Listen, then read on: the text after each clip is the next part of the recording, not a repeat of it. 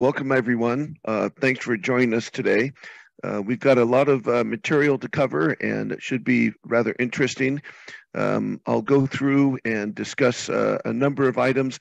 I'd like to ask everyone if they have questions that come up, if you could just make a note, and then at the end, we can address all the questions at once, and that might be the most efficient.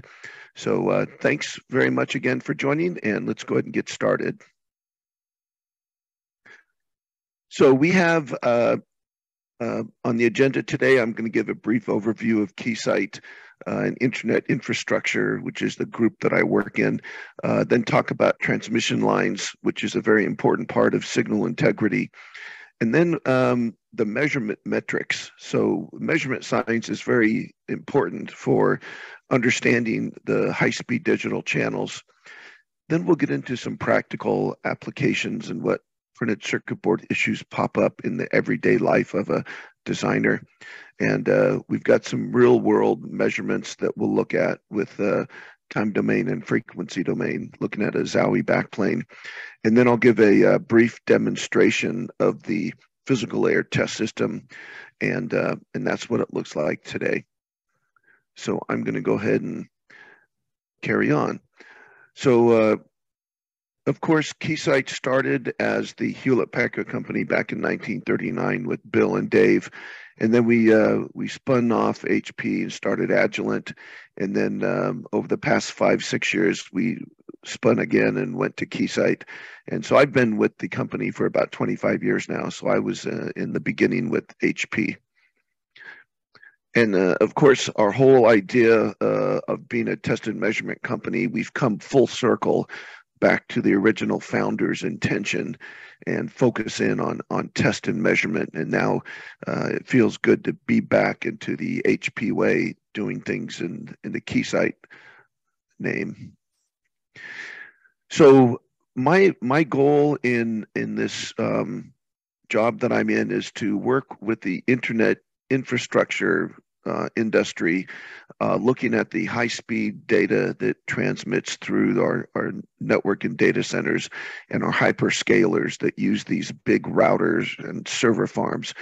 And I want to describe what's going on here. So in the upper left, we have the components, transmitters, receivers, amplifiers, and these get put into modules like gigabit Ethernet modules, and those get mounted onto line cards, which are printed circuit boards that plug into a big back plane that's in a rack. And even though that the long haul is optical fiber, the majority of the electrical signals being transmitted are pure electrical. And so we need to look at the electrical characteristics of the channel. And that's what we're going to do today, is focus in on the interconnect. And of course, Keysight has many different products in its portfolio, starting from the components all the way through the hyperscalers and the enterprise, and looking at the different mobile test base, network test, electrical and optical. What we're going to focus on today is the components and the chipsets. And more specifically, we're going to look at what we call layer 0 in the OIF, optical internetworking form definition. And these are the linear passive interconnects. So this is going to be our devices under test today. So what are those specifically? Well, they're things like backplanes, printed circuit boards, IC packages, not the IC itself, because that's active, but the package is passive. Of course, connectors like this backplane connector and cables. So signal integrity problems are basically in all of these devices. And so the backplanes themselves are a critical link. Why? Well, it turns out that even though microwave engineers tend to feel their design is more difficult, today's high-speed digital data rates are such that even small, short printed circuit board traces have become microwave transmission lines. And there's not just one or two nets that we need to design as high-speed digital engineers. It's a whole bevy of channels. On a backplane, it can be hundreds of channels. This is the challenge today of what we must take a look at and look at EMI susceptibility and crosstalk and frequency domain and time domain analysis. So specifically, why is signal integrity becoming such an issue? Well, all the high-speed digital buses have gone from parallel to serial.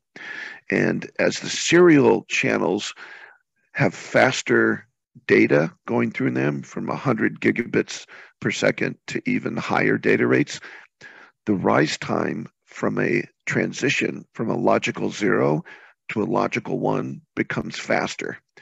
So shorter, faster rise time signals, as those propagate through a given printed circuit board trace, any impedance discontinuity like we see in this green trace, where there's a narrower trace that's excess inductance or a wider trace that has excess capacitance, the faster rise time gives a bigger reflection, even though nothing's changed with that channel. All we've done is have faster data being pumped through. So what the realization is that now we have to use frequency domain data in conjunction with our other tools like time domain and eye diagrams. So let's talk about transmission lines. If you look at the traditional classical model of a transmission line, we have series resistance and inductance, and then we have shunt conductance and capacitance. And the only reason I mention this model is because if you look at the bottom formula, Z naught equals the square root of that ratio. If we look at a perfect transmission line with no resistance or conductance, and we look at J omega approaching 1, we basically have Z naught equals the square root of L over C. What that means is if the impedance of a transmission line increases, that means one of two things has happened. Either the inductance has gone up or the capacitance has gone down. So if you simply focus on that ratio of inductance to capacitance, you can always be assured you're going to have a controlled impedance environment. And that is what controls the signal integrity in our high-speed digital channels. So if you just remember one formula for the whole presentation, Z naught equals the square root of L over C.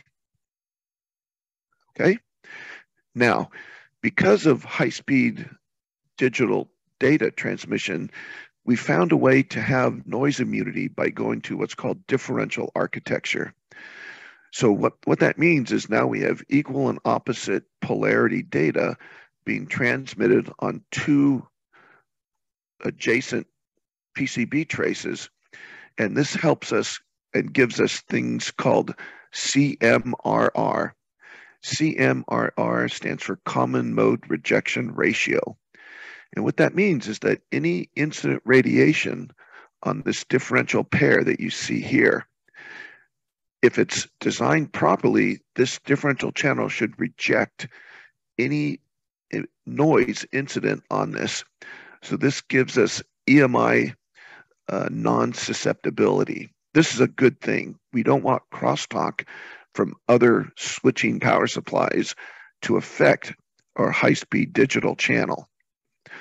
So this is why we go from a single-ended architecture to differential architecture for many of our high-speed channels. However, with that CMRR benefit, there's a little bit of a downside because there's some complexity that becomes involved. Rather than a single-ended line, which you can perfectly define with just two parameters, which is the electrical length, which is the propagation delay, and the impedance. Now, with a differential architecture, we have a characteristic impedance matrix. So it's a 2x2 matrix, and it tells us the coupling factor, depending on how close these two traces are to each other.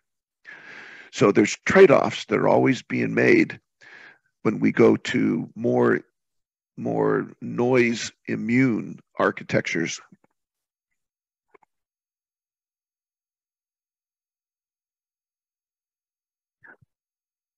Okay, so now that we know we have to think about differential architectures, let's take one step backwards and look at the single-ended S parameters. And S parameters are scattering parameters, and that's what we get when we use a vector network analyzer. And they're just reflection and transmission terms. Looking at the green graphic in the center, we have two traces, and let's say that they're separated far enough, there's no coupling, so they're treated as a single-ended system. So if you look on the left-hand side, we have all the scattering parameters or S parameters that are single-ended that perfectly describe this system in the green. And on the right-hand side, we have a 4x4 matrix of the time domain parameters. And the point I want to make here is that each of these elements in each of these matrices have a one-to-one mapping, and one maps into the other with a mathematical formula, whether it's either a fast Fourier transform or an inverse fast Fourier transform. So if we as digital designers, let me tell you, I took one course in field and wave theory at university, and I said, forget it, I'm going digital. And it turns out in the beginning it was simple with zeros and ones, but as data rates increased, now we have all these transmission lines, and we have to think about things in both time domain and frequency domain. But we don't need to be intimidated by S parameters. If we understand time domain, then we can inherently map one-to-one into frequency domain.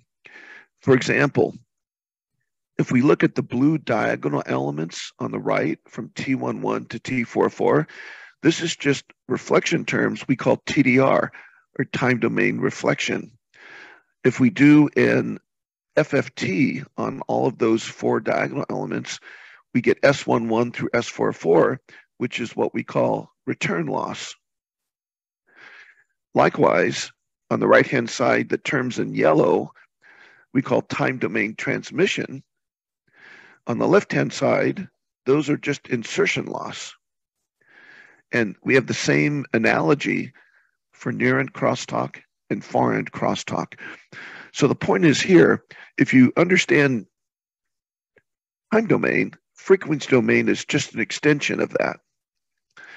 Okay, now that we've looked at single-ended S parameters, remember most of the high-speed digital is now differential circuits. So we need to go the next step and look at differential S parameters. So there's one thing that's our benefit when we talk about linear passive interconnect. Again, backplanes, PCBs, connectors, and cables. When we're only talking about those types of devices under test, we have something called linear superposition theory that allows us to take those single-ended S parameters that we just talked about and turn them into differential S parameters or balanced S parameters. And so we're going to go just a little bit deeper down the rabbit hole here and talk about differential S parameters. And that's going to be the most technically challenging thing we talk about today, but I think it's worthwhile to do. Okay, looking at the differential S parameters, we can break them into four quadrants. In the upper left in red, quadrant 1, upper right, quadrant 2, lower left, quadrant 3, lower right, quadrant 4. Quadrant 1 in red is the most important one that we always start our analysis in first, because this is the real world. Differential signal in, differential signal out. This is how all of the circuits operate. So we want to look at differential return loss. This would be SDD11. We want to look at differential insertion loss. We look at SDD21. Quadrant 4 in the lower right is not so critical, but we get those parameters for free when we make the measurement. Quadrant 2 in the upper right and 3 in the lower left, these are probably the most interesting because we call these mixed mode S parameters. This tells us about EMI susceptibility and EMI emissions. In other words, this can indicate where we might have crosstalk problems. But in a perfectly designed differential circuit, we should have no mode conversion. We should have 100% of the differential signal going in and 100% of the differential signal coming out. So that's in a perfect world. Well, we know that's not the case. So there's always going to be some amount of mode conversion. Okay, so this is kind of the fundamental model that we use when we start describing and analyzing all of our channels using differential S parameters. And just to show an example of what these look like when you plot them, in red and blue, we have the differential insertion loss curves. And the way you can tell it's differential insertion loss, they start at 0 because we should have no loss at DC, at 0 frequency. As we go up in frequency, there's a Gaussian roll-off for the frequency response. And at high frequencies, we have more loss. And this can be dielectric loss, or it can be series loss due to skin effect of the PCB copper. But this is traditionally what differential insertion loss curves look like. And we're just comparing micro vias to standard vias. And of course, micro vias with using a laser with a small diameter are more effective and higher performance electrically. So there's less loss at higher frequencies. That's why the blue curve is above the red curve for insertion loss at the high frequencies. Okay, then we look at differential return loss. Those usually start at very low values. So minus 30, minus 40 dB is very low value of reflection. And as you go up in frequency, you get more reflection. Okay, so these are typical return loss, insertion loss curves. So how do we make those measurements? Well, we can do that a couple different ways. We can do it with a digital communications analyzer oscilloscope, like on the left, when you have TDR plug-in modules. And in this case, we would take measurements in the native time domain. And then, of course, we can use FFT algorithms and look at frequency domain. On the right-hand side, we have a vector network analyzer, and this happens to be what we call a scalable vector network analyzer with a EXI chassis. So each slot has a vertical module that plugs in that's a standalone 2-port VNA. So we can go all the way up to 32 ports, up to 53 gigahertz with this one machine on the right. And you can see with all the cables, we can end up with a 32-port S parameter measurement. And then if we want to look at time domain, of course, we can use IFFTs, and we can look at TDR and TDT and those things. So being able to go back and forth between time and frequency can be very insightful when you're doing design and troubleshooting. The main difference here between these two pieces of test equipment that are in most signal integrity labs is this. On the left, the scope has a very wide bandwidth receiver. So what that means is that we'll have a little bit higher noise floor. So the dynamic range is not quite as high. You know, maybe with averaging, you get minus 60, minus 65 dB. On the right-hand side, the vector network analyzer has a very narrow receiver bandwidth. What that means is as we narrow the bandwidth, the system noise level goes way down. So we can then expect to get very high dynamic range with the VNA. Why do we care? Well, let's say that you have to measure very small crosstalk levels where it may be difficult to pull that small signal out of the noise floor. Well, that's a good example of where you'd use a vector network analyzer to look at very small signals. But again, most signal integrity labs use both TDRs and VNAs. Okay?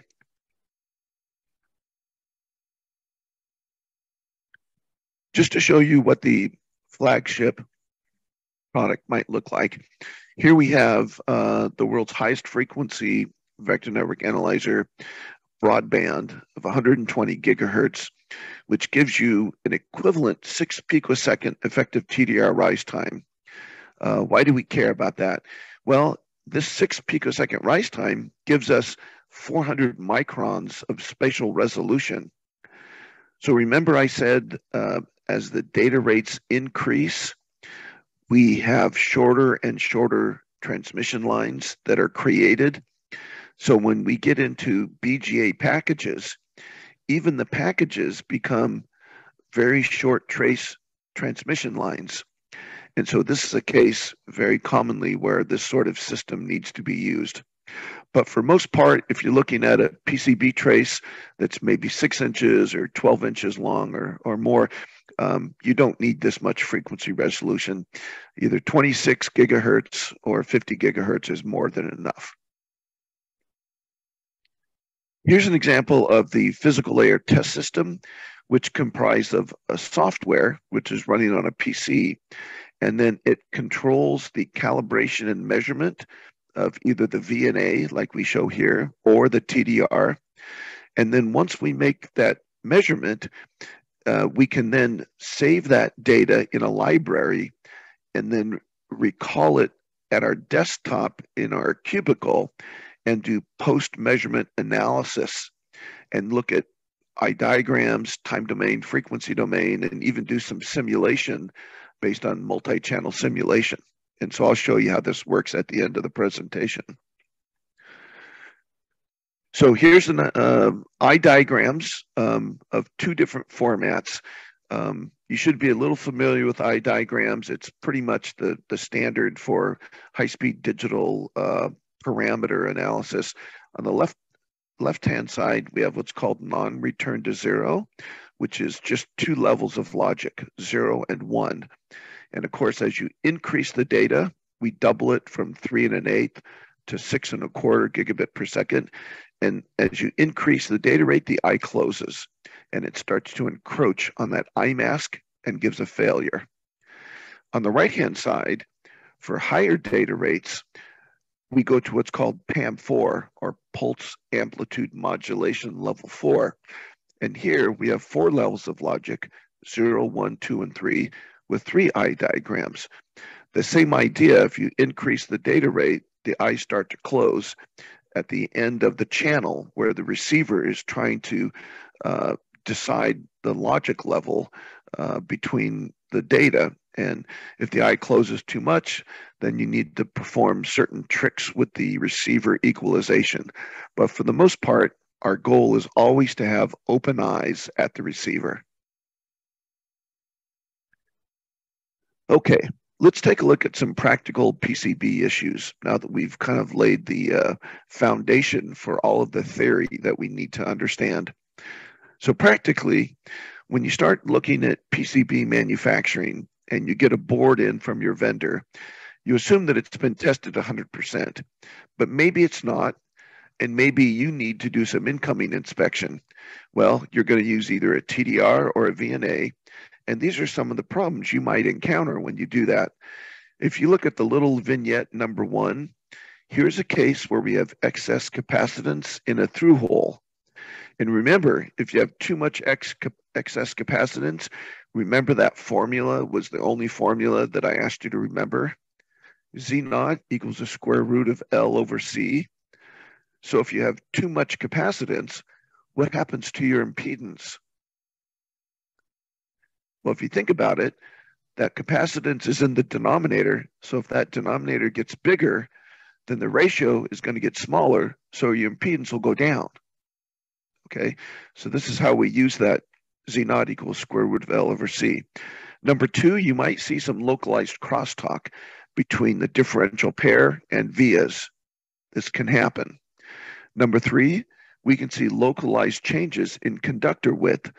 So if you have a void on one leg of the differential pair and not the other, well, that's going to create an impedance discontinuity at that point.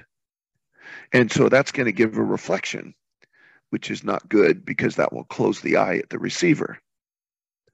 In a similar manner, you might have a piece of solder that drops on one leg and not the other. Well, that's going to also be an impedance discontinuity, cause excess reflections, which is not good.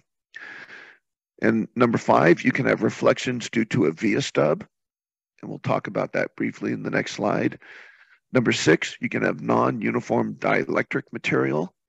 Mostly FR4 is the most cost-effective, but you can go to more exotic materials to try and minimize that non-uniformity. And you have, the goal is a homogeneous dielectric system. Number 7, you can have surface treatment thickness non-uniformity. Number 8, you can have localized changes in the foil thickness.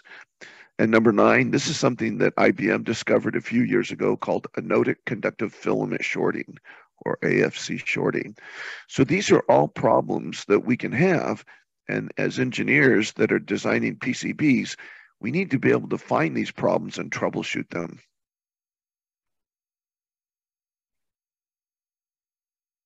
Okay, let's take a look at via stubs. This is a common signal integrity problem that is encountered quite often. And if you want to avoid them, you can do things like back drilling. But let's say for a moment you're not aware of what back drilling is. Well, when you have a through hole to get to different layers, you drill all the way through the PC board typically, and you plate everything. But let's say that your signal carrying conductor starts on layer 1, it comes in and it goes halfway through to maybe layers 5 or 6, and then comes out on layer 5 or 6. Okay, goes on its merry way. Well, layers 6 through 10, they're still going to have that piece of copper hanging out there that's not being used, that's unterminated. And that acts like a little antenna, and it's what we call a via stub. And if you look at the instantaneous current flowing through that via, you're going to have two 50 ohm PCB traces in parallel for a short distance. And if you have two 50 ohm traces in parallel, what is your impedance going to be at that point? It's going to be 25 ohms, right? Just half. So this 25 ohm impedance discontinuity is going to be causing reflections, and it's going to close the eye. So what you can do to get around that is, as I mentioned, you could actually back drill, but you have to be very precise with the back drill. Okay, so via stubs is an issue that you need to be aware of. Now, many times I'll be working in a signal integrity lab of one of our customers around the world, and we'll be troubleshooting their channel, and they'll have a prototype. And Mike, they'll say, Mike, I need to pass this 20 gigabit per second signal through, and it turns out I think I picked the wrong connector. I'm getting too much of a reflection from my connector, so maybe I just need to get a better connector. Well, it turns out if you take a look, an exploded view of a typical backplane connector, we have all the plastic injection molding, and then we have some metallic shielding, but the differential signal traces are actually designed quite carefully to have very good CMRR, very good common mode rejection ratio, and they're typically well balanced within each pair. And it turns out that most of the reflections are not coming from inside the connector. It turns out most of the reflections are coming from the planar to coaxial transition between the connector and the PCB board. Okay, so whether it's press fit, which we talked about vias and causing impedance discontinuities, surface mounting will help, but there's still issues there. And so we need to be aware that it's not always the connector, but it can be that transition between the connector and the PCB. Now, let's take a look at some real-world measurements in a backplane to reinforce that idea of the problem being at the via. So here we have a typical backplane. This happens to be a Zowie backplane running at about 3 1/8 gigabit per second. On the right, we have our scalable vector network analyzer, and we've hooked up our backplane, and we're measuring all the differential channels here. Now, being a digital designer, I'd like to start in the time domain. So let's look at TDD11. So this is a reflection in quadrant 1, right? Differential in, differential out. That's how it works in the real world. The signaling is going to be quadrant 1. And if you look at a TDR impedance profile, which you may be familiar with, it's impedance in ohms in the vertical axis, and it's distance or time in the horizontal axis. So if you look at this trace starting on the far left, here's our 50 ohm or 100 ohm differential cable coming in. And the first thing we see is excess capacitance followed by an excess inductance. And these are fairly large reflections. Well, this is this gold coaxial connector right here. There's 3.5 millimeter connectors. Then we have a short transmission line, and there's a little ripple there, but it's fairly well controlled. Well, that's the daughter card. And this is the section from this gold connector to the input of that backplane connector. Now, this huge reflection here is that excess inductance or excess capacitance. Well, if we look at, remember, Z naught equals square root of L over C. If we keep L constant, we know that capacitance has to increase for the impedance to go down. So this is excess capacitance, and that turns out to be the via between the daughter card and the backplane connector. Okay, with me so far? Now, we have an extremely short transmission line. Well, these are those differential traces that we saw in the exploded view of that backplane connector. It's very short, so this is what we have. Looks like this. Then we have another coaxial to planar transition on the output of this backplane connector. That's what this is right here. Then we have a very long, well-controlled impedance environment, and this is the backplane channel from one connector to the other. Now, we're at the other end. We still have the two via reflections for this backplane connector, but here's a question. This backplane connector, all of these are identical. So this far one on the right is the same as this far one on the left. Why do they look so different? This is much less reflection. Shouldn't it be the same? Well, remember we talked a little bit about insertion loss. So this backplane has a FR4 dielectric, which is typically very lossy. So all TDRs work this way. We have a step that gets launched into the channel, and that 200 millivolt step from the TDR module gets degraded, and the amplitude decreases as it goes all the way through this dielectric, lossy dielectric. And so this looks like a much smaller reflection because of the amplitude degradation of the dielectric loss. So we always want to look at the closest port to the input of the TDR for the most accurate. Well, what if we want to measure this one out here? What do? Well, we simply flip the device around, and we look at the input from the other direction. And it turns out with the 4-port measurement, we already have that information. So STD21 is the insertion loss going left to right.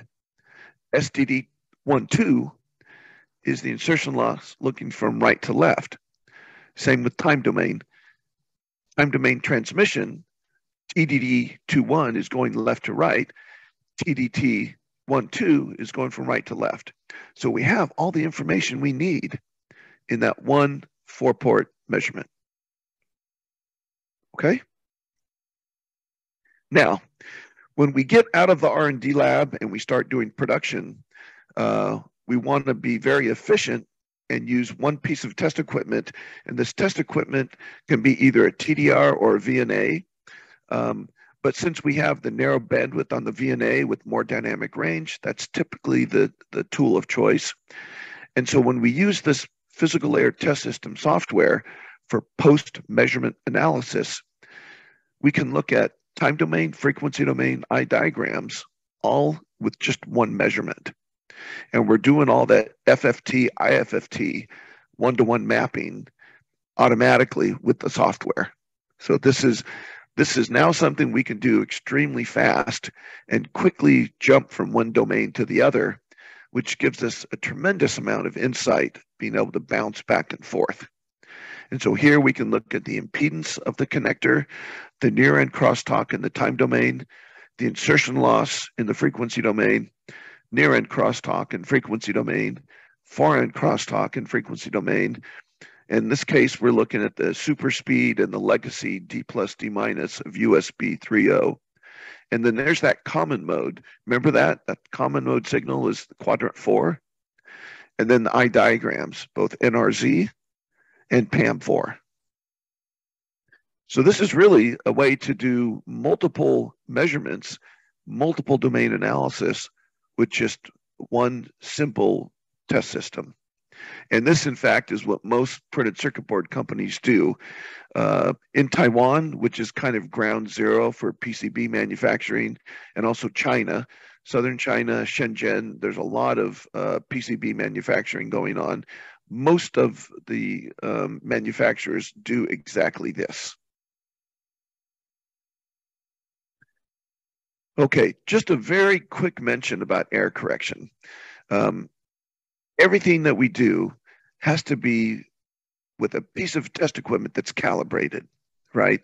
If you don't calibrate your test equipment, you're sacrificing accuracy. And there's a whole alphabet soup of different types of calibration. And the one thing I just want to mention to you briefly is something called automatic fixture removal. AFR, as it's also known as, is able to remove the fixture from the measurement so that you can focus on not the performance of your test fixtures, but just the performance of your device under test. And so we've got all of these different types of error correction in all of our different tools at Keysight, but the one that we found is most helpful for printed circuit boards is this AFR. So we could talk probably another 3 hours on this topic, but I'm just going to mention it briefly, and then you can actually do some research on your own later on if you'd like. Now, I wanted to mention it's so easy as an expert in one specific piece of test equipment for signal integrity. I can talk and go into much detail, but your job is much more difficult than mine. You need to have multiple tools at your disposal. And it's easy to get overloaded with all of these tools. And by the way, the learning curve is not extremely easy either. And so one of the things that you want to think about doing is try and use a piece of test equipment that can give you as much use and flexibility as you can to give you insight into different domains. And so this is what we tried to do with physical layer test system, is to integrate all of these different parameters and analysis techniques into one tool. So with that in mind, I'd like to introduce my colleague here, Alan Knox from Sierra Circuits. And he's got a typical application that you can see a picture of him here. And Alan, maybe you can say a few words of how you use this system in your day-to-day work. Because of Mike. We have a typical problem here at Sierra. I use a VNA to measure S parameter data in our lab, but our manufacturing department uses a TDR to verify performance, and the customers are all using eye diagrams. So the physical layer test system software allows me to view the test results in multiple convenient formats and compare the results. It brings everything together without a long learning curve or a lot of complex math. And we didn't want to spend money on an PLBS pattern generator either, so the multi-channel simulation feature of the PLTS worked just great for us. And that sums it up for me, Mike. Great. Well, listen, we appreciate all of the work and collaboration that we've done together, and glad to see things are working well for you. So if you have applications like printed circuit boards or connectors or cables, any linear passive interconnect, this will work exactly in the same fashion and test methodology for you. So what I'd like to do now is maybe wrap up the portion of the presentation in PowerPoint with a few more links that you can do more research. You can get a lot of detail from this keysight.com/find/PLTS. Real good application notes there, videos. And also there's a book that I wrote on signal integrity I co-authored with Dr. Eric Bogatin, who you may have heard of, a long-term colleague and friend of mine. You can download the PDF of the book for free, going to this link here. So at this point, I think what I'd like to do is do a short demo of the PLTS to give you a feeling for what it does and how it works, and then we'll go into a short Q&A session.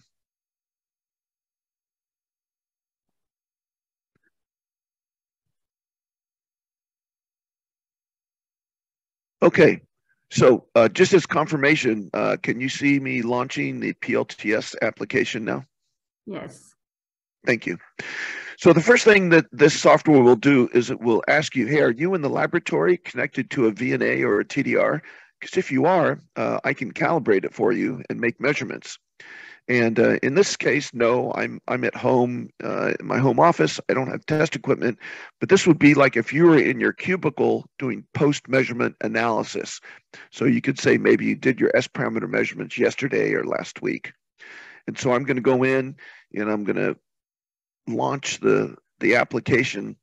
If you were in your lab making measurements, this is what you would do. You'd go to new measurement. You'd say perform a new calibration. The instrument would be identified. You'd set your start and stop frequency, and then you'd go through and it would step by step show you how to do a calibration. And you'd easily apply the calibration kit to all ports. And then it tells you connect it open to port 1. Now hit a short to port 1. Now do a load to port 1, and it just walks you through step by step. So it's very easy. You don't need to be a VNA expert. It's something that is very user friendly. But what I'm going to do now is I'm going to use it in the mode where I'm going to do post measurement analysis. And so what I've got here is I've got this USB connector, and I usually like to start in time domain just because I'm a digital guy. I could just as easily look at frequency domain, eye diagram, RLCG, or use a custom test template. But let's start in time domain, differential. And so since this is a 4-port measurement, we have 2 input and 2 output. Remember those 2 matrices, the time domain and frequency domain. So we have a 4x4 matrix, and here's the 4 quadrants: quadrant 1, quadrant 2, quadrant 3, quadrant 4. And remember, quadrant 1 is the one that is the real world. So let's start there. And here, TDD11, well, here's my impedance profile. And I'm going to change these vertical units from millivolts into ohms. And I do that just by clicking on this 3rd button from the right and then doing a right mouse click to auto scale. And now I can actually change my my horizontal units per division, and I can zoom in, and you may recognize some of these vias here that are excess capacitance. I can drop a marker anywhere I want and read impedance off of any place. And so the worst case via here is down to 85 ohms, even though our target goal was about 100 ohms, 110 ohms. So this is a very quick and easy time domain type of analysis. TDT looks like this. We look at the fast rise time and how much the amplitude is degraded. Now, just as easily, we can look at frequency domain. So we click on this button up here under the data browser that says frequency domain balanced. It opens up a blank canvas for us. And we go down here to the parameter format selection, and we click on the button all. And bam, we just did fast Fourier transform on all of those time domain matrices elements. And so here we have the analogy of the impedance profile, which we call differential return loss. Remember, we say it starts around maybe minus 30, minus 40 dB, and it goes up. And then here is differential insertion loss. Remember, we say it starts at 0 and kind of rolls off in a Gaussian fashion. And then here we have some noise of our test system. So this is time and frequency domain that we can look all of the quadrants and do our analysis. Something that we can also do is eye diagram analysis. So eye diagrams, we can simply click on one button and create an eye. And this is mathematics that is well known, where we synthesize the eye. Now, this isn't very well filled in, but I can easily go in here and I can go to my bit pattern, and I can increase the pattern length, let's say 2 to the 9th minus 1. And then I can go and redraw that, and then I fill my eye in.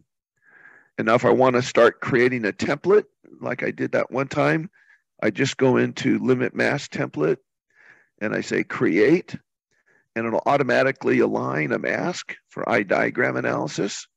And I simply change the eye height and make it so that I can go down and create a passing eye. And this is a way that you can actually grade various levels of quality. You just have different masks for different applications. And so this is a very nice way to control your yield in production if you want to have different eye masks.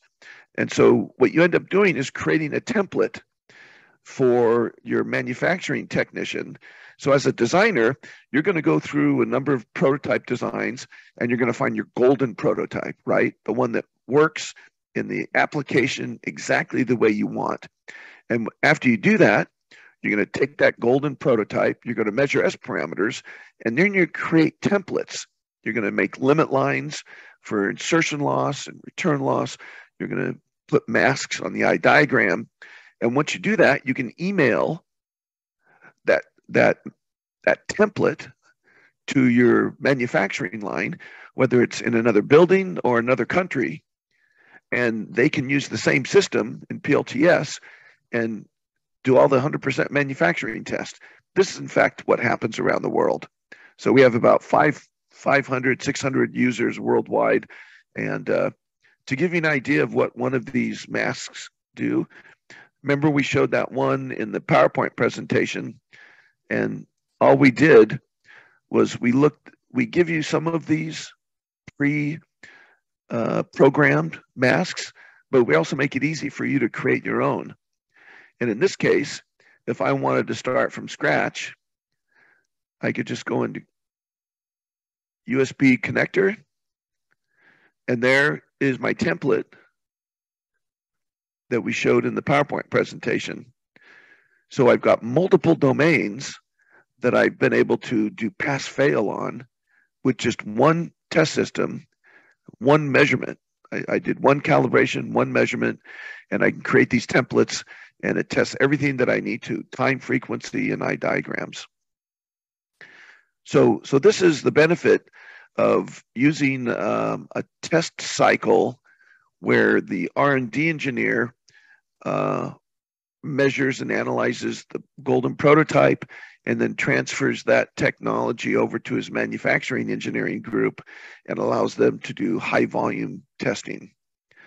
And it's hard to do a lot of very detailed demonstrations here, but there's lots of homework that you can find on our websites.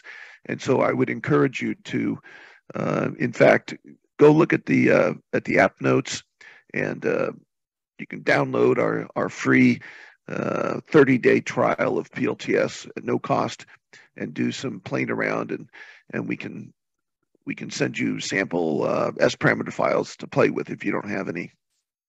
So at that point, I think what I'd like to do is wrap it up, and I think we've got maybe 5 minutes for Q&A, and I'm happy to answer any questions you might have. Thank you very much, Mike. That was a very great presentation. So guys, feel free to ask your questions in the Q&A section on Zoom. And in the meantime, I can just tell you a few things about Sierra Circuits. So I know that most of you already know us, but we are a PCB design support, manufacturing, and assembly facility. We are in Sunnyvale, California, and we specialize in prototyping with very complex designs and advanced materials. But just last year, I'm not sure a lot of you know, but we opened in Wisconsin a high volume facility. So now we can also take care of your mass PCB production. Okay, Mike, I think we have one question regarding the cost. Yeah, so I'm gonna just repeat. There was a question about the slides, and yes, I can send the slides to Lucy, and she can distribute to everyone. And then I have another question: PLTS cost. You know, we have a PLTS subscription-based license that starts at $3,000, so it's not a real big investment to get started. And then another question: how do I know what Insight VNAs can use PLTS? Well, there's quite a lot of learning materials and application notes and DesignCon papers, and I mentioned my signal integrity book. There's a lot of information that you can study to see all of the multitude of applications. PLTS has been around for probably 15, 20 years now. So it's a very mature, very powerful signal integrity tool. Do you have MIPI iMask? You know, good question. We've got all of these templates here, but the iMask can be imported. So if you have a mask that you'd like to use, you can simply hit the import. So we'd go limit mask, and here you could just say load. And when you load, it's going to look for an XML file with the PLTS limit lines. So there is a way to import masks that you may have for your application. Let's see, Mike asks, can you comment on backdrilling versus blind vias with respect to cost and reliability? This is a really good question. You know, I don't have a lot of experience on PCB manufacturing, but I can tell you that backdrilling requires a very precise CNC machine to consistently and reliably backdrill to the right depth. If you don't backdrill far enough, you still leave a little bit of a stub, which you can live with, but is not desirable. If you drill too far, you create an open circuit, which kills your channel. So so the blind via in this case is probably the more desirable choice. You know, I would say it's more reliable. I'm not aware of what the cost implications are, so apologize for that, Mike.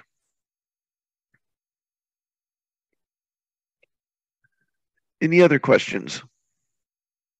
Again, I would really encourage you to go to the PLTS website, and I'll put that up again just so you can see.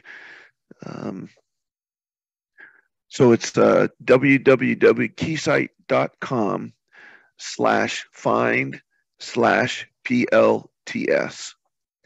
And many 20, 25 app notes. We've got a YouTube channel. You can also search on Google. And then for the PDF of my book, you can just find/Reso book, and you'll go right to it. So I know there's a lot of information here, but I think that anything that you do to increase your learning makes you more valuable to your company. So I would go ahead and encourage you to do so.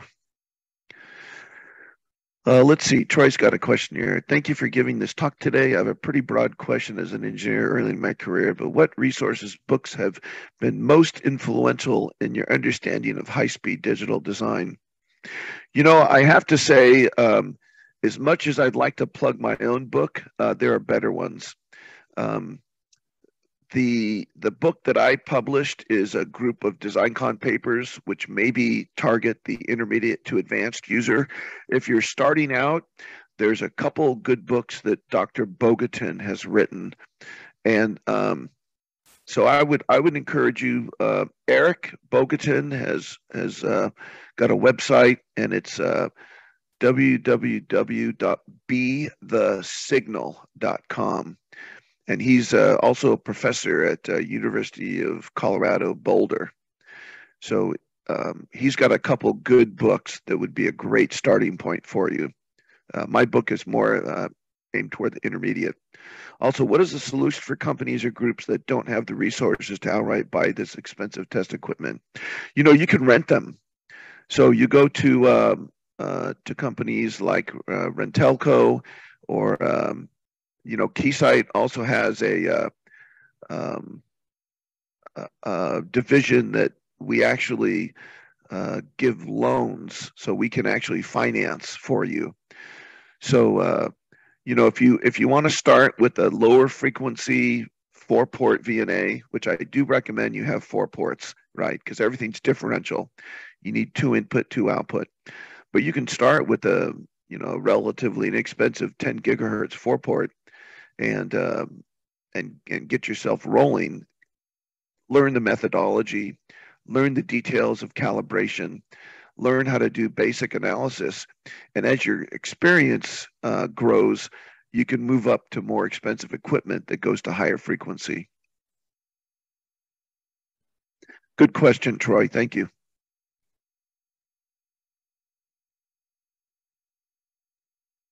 Okay, looks like we're done with the questions. Thank you everyone for attending the webinar. Thank you very, very much, Mike, for presenting. And, you're welcome. Yep, thanks. Thanks to everybody for joining. Alan, thanks very much for your help. And you're welcome. Thank you. Have fun and keep learning. That's the key to our jobs as engineers, and this is what makes you valuable. So have fun. Thank you. Thank you. Bye, everyone. Bye-bye. Bye now.